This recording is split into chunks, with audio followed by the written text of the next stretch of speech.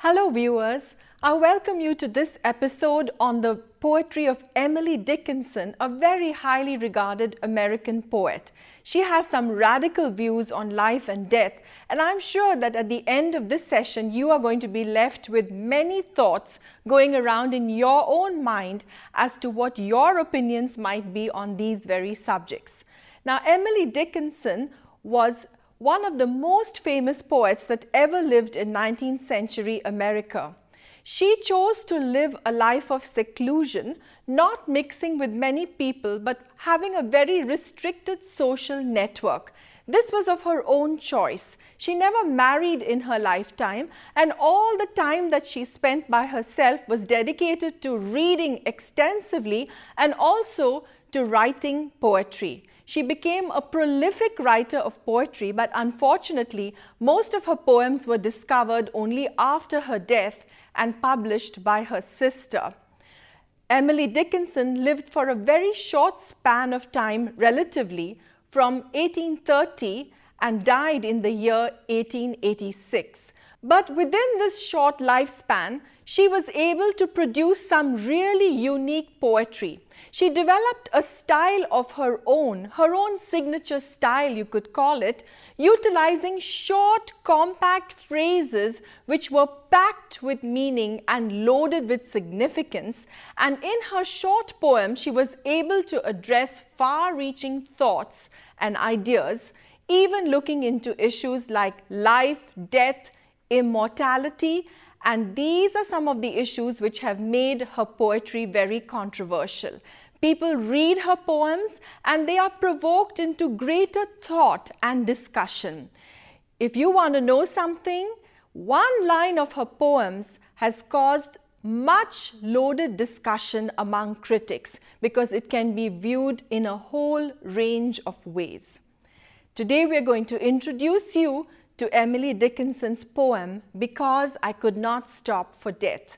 Now that is not the title of the poem, that is simply the first line of it. But as Emily Dickinson did not give her poems names, we will have to do with that first line as the name of her poem.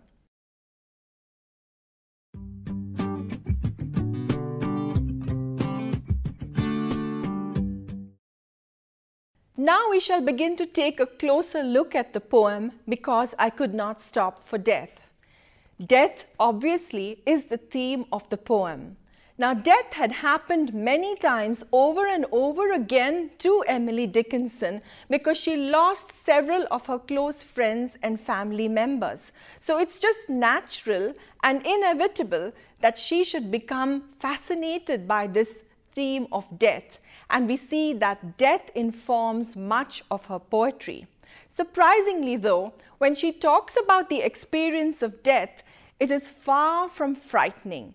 In fact, she discusses death as if he were a person, in fact a gentleman, a kind and chivalrous gentleman who had come to take her on a date. The famous American philosopher, poet and critic Alan Tate has observed that the poem Because I Could Not Stop for Death is truly an extraordinary poem. In fact, Tate has said that this poem should be regarded as one of the finest in the English language because of its perfection down even to the last detail. Because I Could Not Stop for Death is a lyric poem and is made up of 6 stanzas. Each stanza is a quatrain, and a quatrain is just another word for a verse which has 4 lines. The whole poem is constructed around the metaphor or the image of a journey. Now, this is a very commonplace and standard image which all of us use in our everyday speech. It is not the exclusive domain of poets or writers because we commonly refer to different aspects of our life as a journey. For example, when you talk about somebody getting an education, they might be going on a journey from ignorance to knowledge. So the person who is getting the education is the one who is taking the journey. The starting point of the journey is the point of ignorance, and the destination is when he arrives at a knowledge that he is seeking. So in this way, we use the metaphor of the journey all the time. In this particular poem, the different slots are filled up differently by Dickinson. For example, the dead person is the one who's going on the journey. The starting place of the journey is this world, the here and the now, and the destination is eternal life. The only difference that Dickinson makes use of is that she doubles up the use of this metaphor. In this poem, life is a journey, but also death is a journey. Now you might be asking, how is that possible? It is possible because in this poem, life is a journey to death and death is a journey to eternity. So that's how Emily Dickinson makes a double use of the metaphor of the journey in Because I Could Not Stop for Death. Because I could not stop for death, he kindly stopped for me. The carriage held but just ourselves and immortality. We slowly drove, he knew no haste, and I had put away my labour and my leisure too for his civility. We passed the school where children strove at recess in the ring. We passed the fields of gazing green, we passed the setting sun. Or rather, he passed us. The dews drew quivering and chill, for only gossamer my gown, my tippet only tulle. We paused before a house that seemed a swelling of the ground. The roof was scarcely visible, the cornice in the ground. Since then, 'tis centuries, and yet feels shorter than the day, I first surmised the horses' heads were toward eternity.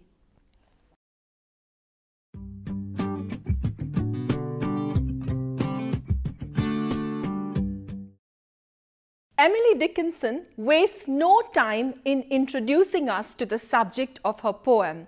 It's death, and she lets us know right in the first line itself. Now, there is a certain shock value in the poet introducing death as the subject of the poem right in the first line of stanza 1.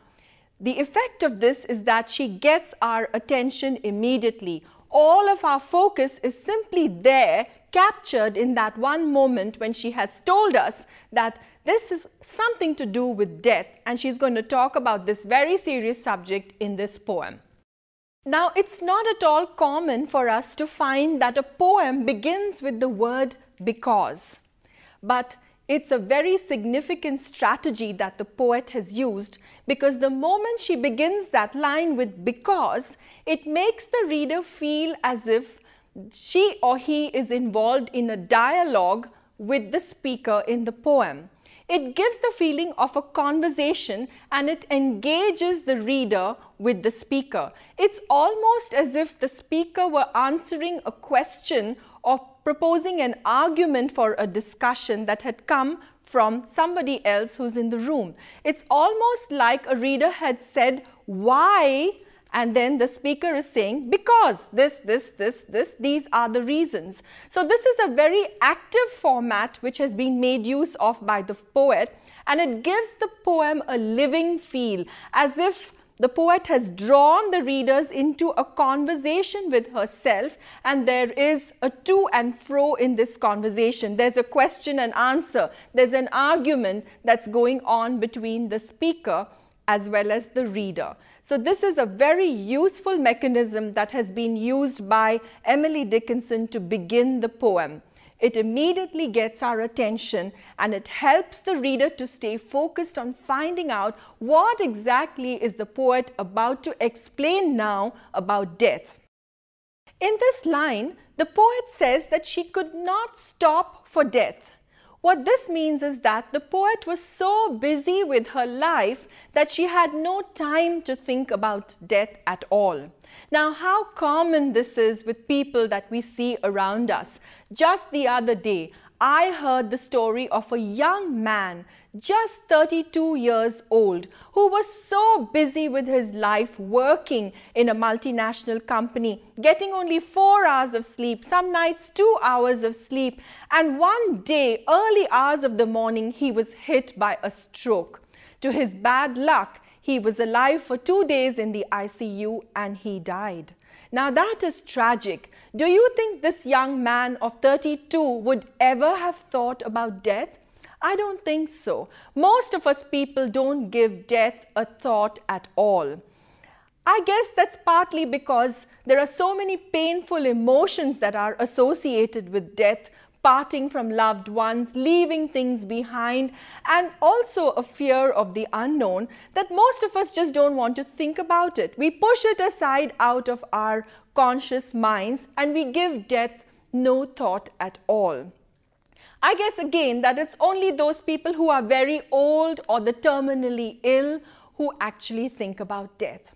But here the poet is telling us that because she gave no thought to death, death had to remember her. So in the very introduction, the poet is letting us know that she was not able to give any thought at all to the subject of death. This line may also suggest another aspect of death, and that is that we are not given a choice as to when we want to die. Death comes at His will by some other preordained force, or maybe not an ordained force, but we have no hand or say in the matter of when we die. So another point which is suggested by this line is that this matter is out of our hands and it's controlled by someone else, and that might be death himself. Now, if you look at the text of the poem, you will notice that there are many common nouns which are capitalized by Emily Dickinson, and one of them is the word death. Now, in this particular instance, what Dickinson wants to do is to personify death. Now, this is a figure of speech which is used in poetry called personification. Personification simply means to give the attributes or the qualities of an individual or a human being to something which is not a human being. So in this case, when Dickinson personifies death, what she's doing is simply that she's representing death as if he were a person. And when we go into the poem, you will see that she represents him as a man, and a very chivalrous and kind man. That's what we will learn in line 2. For more notes on personification, you can look to the end of this lesson. At the end of this line, you will notice a small dash. Now, these small dashes are what we have to get used to in this poem, because you'll find them very often. And they are a kind of a link by which Dickinson takes us from one idea down to the next idea, which will follow through in the following line. Line 2 says, "He kindly stopped for me." Now, here is an absolutely new take on death. Death and kind, I don't think you've ever heard these two words go together before. We always think of death as being very harsh and very cruel, and no matter how old the people are whom we lose to death, no matter how sick, we never think that death is a kind gentleman. But here in line 2, Dickinson is presenting death as being kind. And the rationale behind this is that death was thinking of her. In the busyness of her life, in the structure of the plan of her schedule, her work, her leisure, she had never stopped to think about death. But yet, death was so kind to her that he had come and thought about her and stopped to come and get her. And that's the reason why Emily Dickinson portrays death as being kind, which leads us on to the next idea, and that is that death is a trustworthy gentleman who is chivalrous. Now, she sees death as being a man who has been given a job. His job is simply to come and collect a person and take them somewhere else. This gives us some clues as to the perception of Dickinson.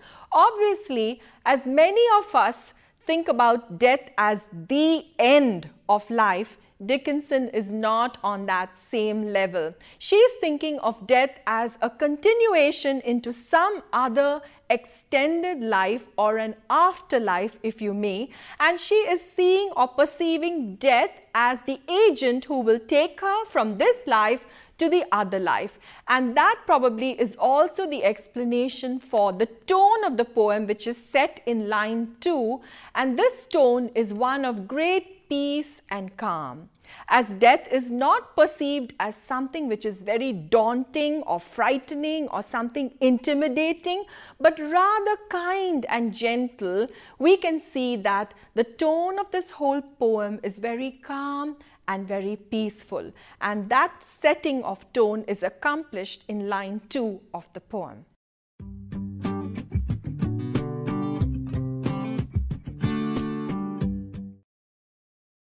Lines 3 and 4.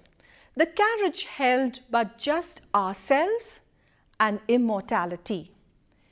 Now, in these two lines, the poet begins by saying that she was conscious in the beginning of just death and herself being in the carriage. But with that little dash at the end of line 3 and the pause, there is a moment of pregnant suspense in which we are left hanging. It's almost as if the poet is saying, I think there's just death and me, but oh wait, I sense that there's someone else. And then that suspense drops us into line 4, where the poet discovers that there is indeed one more person, and that person is immortality. You will notice that in these two lines, the poet has capitalized 3 words which are common nouns, making them into proper nouns. They are carriage, ourselves, and immortality. This does not mean that the poet is personifying these 3 non-living things as she did in the case of death in line 1. It simply means that she wants our attention on these 3 objects and she's paying them a special place of importance. Now let's begin with the word carriage. This is no ordinary carriage. There are carriages and there are carriages, but this carriage is a hearse. In fact, it is the death chariot of the poet. So it is a different kind of a carriage. It is something which is not normal. It's not your average carriage. It is something which is on a mission, on an assignment, which is going to take her from this life into another life, which she imagines as an afterlife. And so it's a different kind of a carriage. Let's look at ourselves. Now, when we use the word ourselves, this personal pronoun gives a sense of intimacy. It gives a sense of relationship. So it's almost as if a relationship has already been established between death and the poet, and that's really what the poet wants to convey. And the two of them are enclosed in one carriage when suddenly they discover the third person, who is immortality. Now, immortality is the most complicated and interesting word out of all these 3 in the 2 lines. When we discover in line 4 that immortality is in the carriage, we might want to stop and ask, hey, what's immortality doing there in the carriage? Because remember, the poem is supposed to be about death, and death is related to mortality. So one might well ask, why isn't mortality there in the carriage? But the truth is, the poet has declared that it is immortality. Now, this gives us a very important clue again to the poet's feelings. Obviously, the poet is looking at death as a transition. She's looking at death not as something dreaded, not as something sorrowful, not as the severing of relationships, not at all as something that involves a lot of pain, but rather she's looking as death as a stepping stone to something better. This is the clue we get from her inclusion of the word immortality in line 4 instead of mortality. So this is probably also the reason why the poet is not feeling upset about death stopping by to collect her. In fact, It looks like she's ready to enjoy the ride with him, and she's treating this almost like one would treat going out on a date with somebody, and she's quite looking forward to this journey and wherever it's going to take her from where she is right now at this present time. Stanza 2, line 5. We slowly drove, he knew no haste. This line indicates that they were really taking their time in going to wherever they wanted to go. The beginning word of the line is we, and it might give us the feeling that the poet as well as Death both had some control over the speed at which they were traveling. But in order to correct this perception, Dickinson quickly says, he knew no haste. This gives us a very clear indicator that Death was in the driving seat. He is the one who was calling the shots on this journey. And it again puts us into perspective that Death is the one who was taking her and she was simply the passive person going on this journey. The slow pace does two things for the poem. Firstly, it continues that feeling of calm and peace and shows that there's no rush, there's no tension, there's no anxiety regarding this journey. And the second thing it does is it builds up suspense, because now we're beginning to wonder, where is this journey taking the passenger? In fact, where is it ever going to end?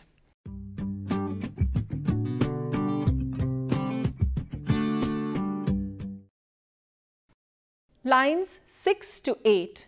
And I put away my labour and my leisure too for his civility. Lines 6 to 8 tell us that the poet happily gave up all her work as well as all her entertainment and hobbies and all her other activities because she was so impressed with the chivalrous and kind behaviour of Death. Now we can see this in two ways. When it says for his civility, we can see it either that she gave it up because Death was so charming, because Death had taken the trouble to come and get her, because Death had remembered her even though she had never thought about him. Or we can see it another way, that she had replaced all her work and all her leisure activity by this journey that she was now undertaking with Death. Either way, we can see that the poet is truly at peace regarding her giving up all of these things which are concerning life, because life concerns work as well as leisure. So she had set life aside and was now undertaking the journey with Death. So either way, she's happy to do that. She almost seems to anticipate it in a very positive fashion, and she goes with a calmness of mind and a peace in her heart, knowing that whatever it is that's on the other side of Death, it's something that she is looking forward to. It's something that in some way she sees as better than the work and the leisure which she's leaving behind in this life. Stanza 3. Lines 9 and 10. We passed the school where children strove at recess in the ring. Dickinson is painting a little scene for us here, and it's a scene that's familiar to every one of us. Each one of us has passed by a school and watched the children playing in the schoolyard. It's a common enough scene, but in its very normalcy is an eeriness, because when you look at it from the side of the poet and the driver of the chariot, they are watching an everyday scene in the life of several youngsters. But when you look at it from the other side, it becomes very spooky. Now, what if you were a child in the playground and you were looking out to the road and you saw some cars and carriages pass by? But not all of them were your everyday cars and carriages. In fact, some of those carriages were being driven by Death, and the passengers in them were moving from life into afterlife. Now that would be a different scene altogether. The lines also bring out the mundane routine of stress in life and the fact that this stress begins right there in our very childhood.